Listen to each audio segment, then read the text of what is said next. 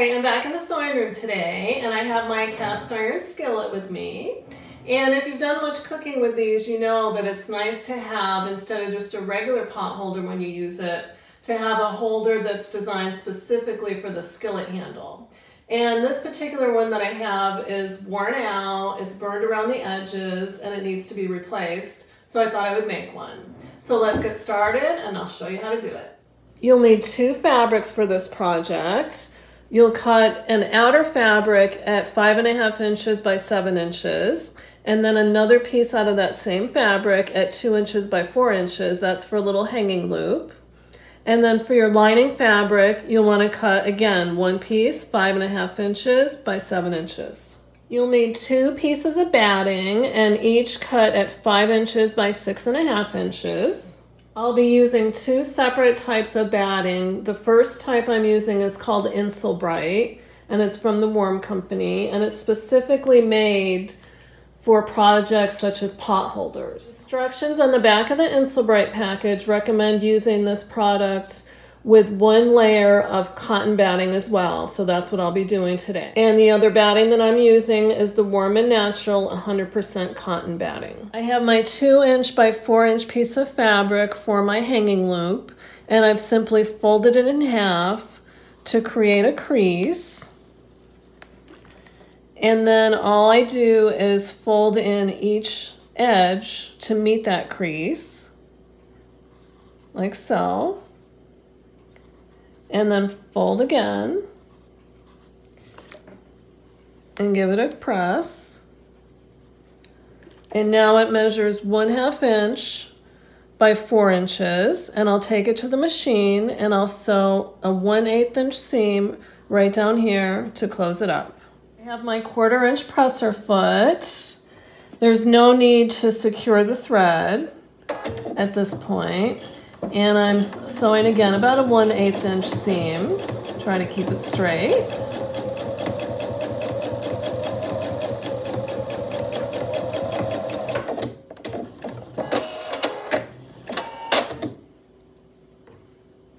Now I'll layer my battings to my outer fabric. So first I will flip over to wrong side out. I'll take the Insul-Bright batting, place that next to my outer fabric, and I just center it on there. And then my cotton batting on top of the Insul-Bright.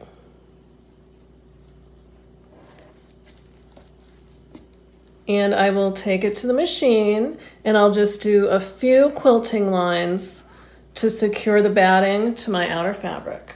And these will just be kind of random lines. I'm not measuring to make sure they're straight or anything of the sort. And I've switched to my regular presser foot.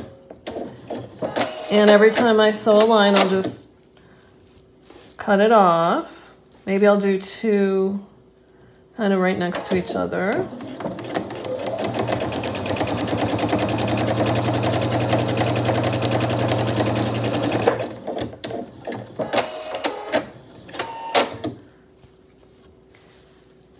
And then I'll just do another.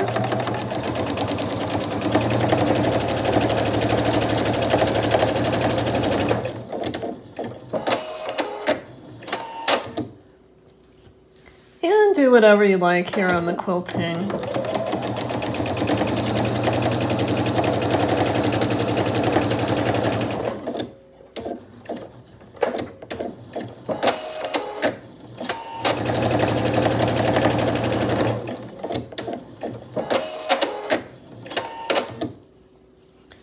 And that's how it looks. And then there's the back. Now I have my quilted outer fabric face up. I'll take my lining fabric and I will place that face down so the right sides are together. And I'll sew a seam right across here with my regular presser foot. I will secure the thread this time at the beginning and at the tie-off. And I haven't used any pins because it's just a very short seam here. but you can of course use pins. And tie off.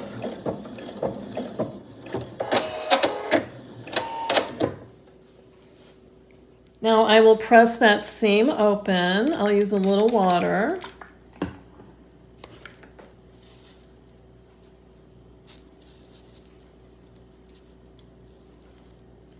I have my seam pressed open. I've extended my liner fabric over to the right, and now I'll pin in place my loop, my hanging loop, and I will just match up the raw edge to the raw edge. And I'll start just about maybe an inch. Sounds good.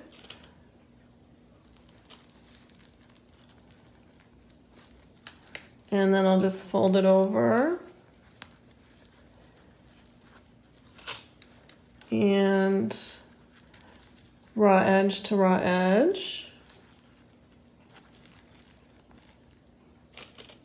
And pin.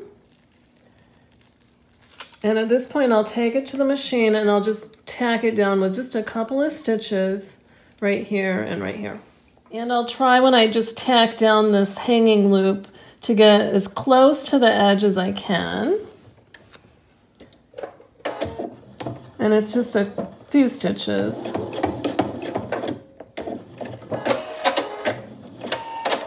And then repeat. Close to the edge.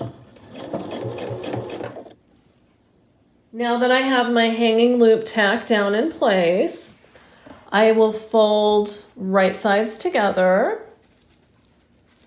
and I'll be sewing around all three edges, but I do want to leave a gap in my lining for turning, about 3.5 to 4 inches, a pretty good size gap. And when I'm pinning, I'll be matching up the seam allowance and my quilting lines the best that I can. I'll start sewing on my lining, and again I've marked where I don't want to sew with my double pins. So I'll start by sewing from here to here and here to here. And I'm using again my regular presser foot, and I will secure it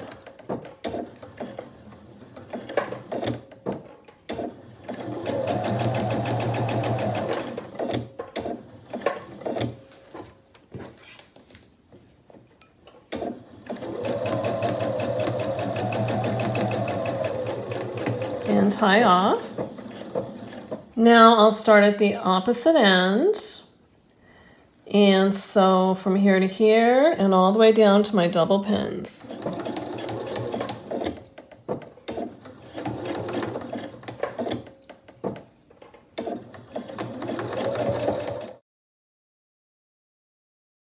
I have all three of my sides now sewn.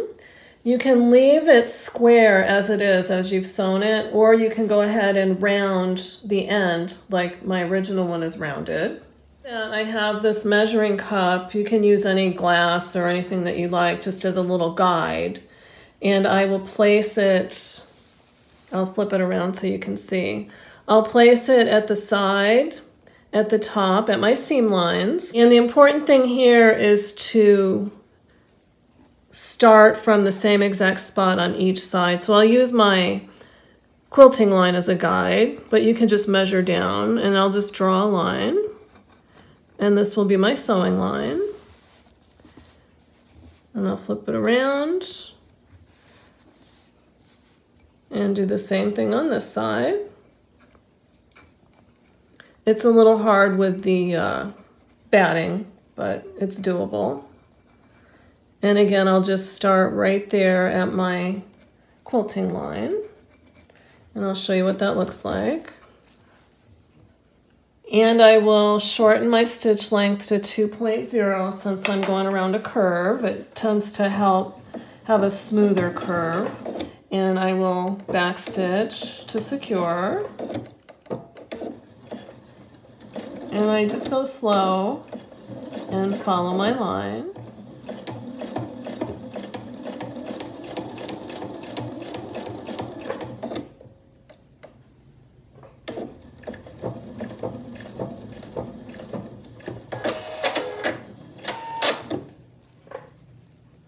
And I will clip my excess fabric around my curve.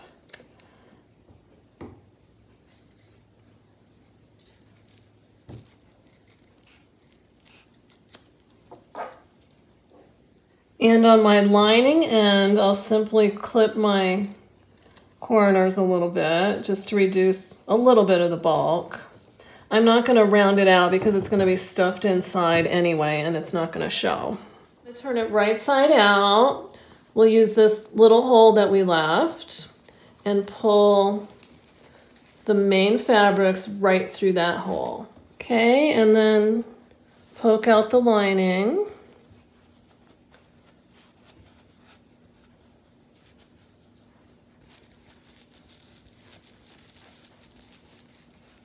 And to close up my gap, I will just fold in each edge, kind of give it a little fingernail press, and then I'll just top stitch it closed about with 1/8 of an inch seam allowance right there. And by all means, you can use a matching thread if you'd like. I'm just leaving in my same light colored thread. Now I'll stuff the lining into my main fabric, and you can use your fingers, you can use a little tool, pencil, and I just kind of work it in. And I will just poke out my curve a little bit. And if you like your lining fabric and you want to showcase it a little, you could fold it down and create a little cuff. Off with the old, burned, and on with the new. There you have it, a skillet handle pot holder. You can make a regular pot holder to match. It would make a wonderful gift. Thank you for watching, and I'll see you next time.